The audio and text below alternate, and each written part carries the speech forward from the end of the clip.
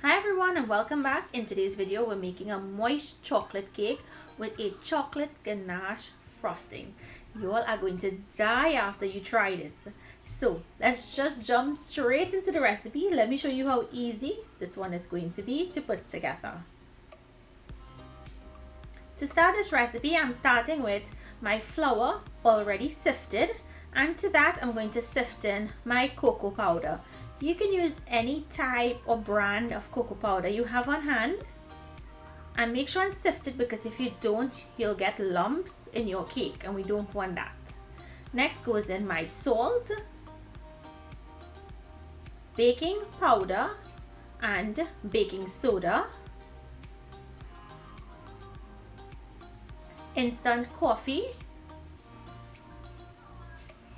and I'm just going to mix that.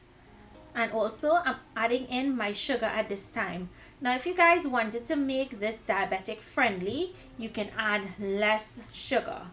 So I forgot to add in my cake spice when I was mixing in my dry ingredients. So I'm just going to add that in now, and I'm going to give that a mix. If you can't find cake spice, just use nutmeg and cinnamon and mix that. And once mixed in, we're going to set that aside and bring over our milk. You want your milk to be at room temperature, and to the milk we're going to add in all of the wet ingredients. So 2 eggs go in, my vanilla goes in, I'm going in with a few dashes of cocoa bitters, and to enhance the chocolate flavor I'm going in with a few dashes of the orange bitters. Next goes in half a cup of a light oil, and we're going to give that a mix. If you guys wanted to use butter in place, of course you can, but the oil does help keep it very moist. Now to your dry ingredients, you're going to add in all of your wet ingredients, and you're going to take your time and mix this.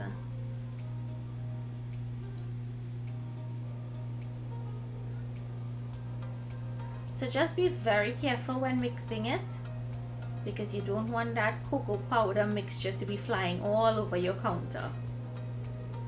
And mix, mix, mix until it comes together, and you'll notice how thick it is at this time. Do not get scared. This is how it's going to be at first. So once it's nice and mixed in, we're going to go in with boiling hot water.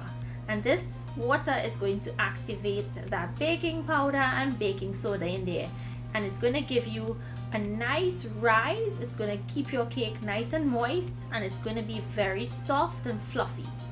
So just go ahead and mix that in, and once it's mixed in, it will be very runny. What you're going to do now is divide it into 2 sets. I'm using my square cake pan. You can use a round, whichever you like, or you can do this on one big sheet tray. So I'm doing this in 2 layers, hence the reason why 2 pans. If you wanted to make this into one cake, of course you can. And once you have it in there, it's going to go into your oven at 350 degrees Fahrenheit for about 15 to 20 minutes until it's cooked.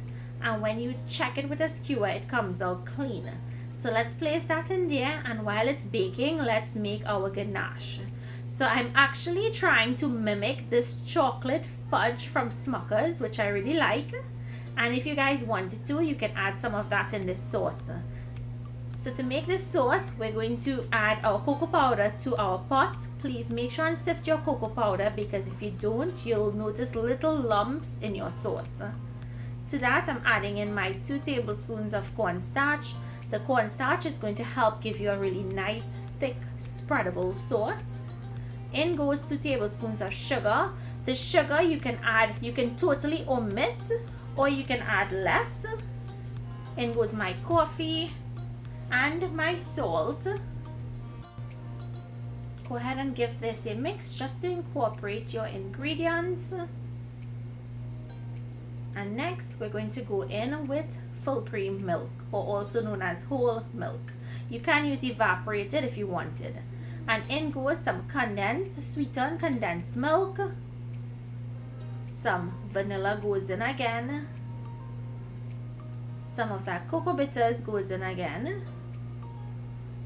See, we're using back the same flavors, and we're going to mix. Be very careful, and you want to mix it until it comes together. After it comes together, you're going to transfer it to your stove, and we're going to cook this on a medium-low heat, and you have to stand by this pot. Do not move. If you move, it's going to burn. So you want to keep stirring, stirring, stirring until it turns into a fudge, nice thick consistency like this. If you leave it thinner, it's going to absorb into your cake more. If you do it thicker, it's not going to absorb as much. So guys, cook it to how you would like the cake to feel. So if you want extra moist, don't cook that fudge sauce down a lot. So you're going to take your cake out once it's finished baking and flip it over. The second cake, I'm just going to trim the top because I want it to be nice and flat. I don't want it to be mounded. And of course, save the trimmings and give it to the kids, or you guys can eat it. Don't throw it out. It's still good. I'm just looking for more defined and uniform cake, hence the reason why I cut that piece off.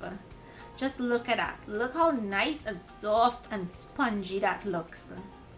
So set that aside, and to the first piece that we have on our sheet, we're going to add our chocolate sauce or ganache while it's hot. And the cake is hot, the sauce is hot, and it's going to start absorbing. Remember, as I said, if you wanted it to absorb into the cake more, make your sauce a little on the thinner side so that that cake absorbs that sauce. Now top it with the other piece inverted, so the cut side goes on the bottom, and you're going to add more of that sauce and cover the entire cake. Cover all of the sides, and if you guys wanted to trim the sides just for it to look neater, you can do that also. And once you finish covering it, you can go ahead and cut and then serve. This cake was so decadent, and when it cooled down, that ganache set up so perfectly. Make sure and serve it on something nice, not on the tray you put the ganache on, because it's going to look a little messy. And just look at that. Pure decadence. I hope you guys enjoyed today's recipe. Try it. Let me know what you think. Make sure and follow all my tips. Thank you all so much for watching. If you make it, post a picture on Instagram and tag me so I can repost your picture. Do remember, guys, to continue to stay safe, and I'll see you in my next video. Bye everyone.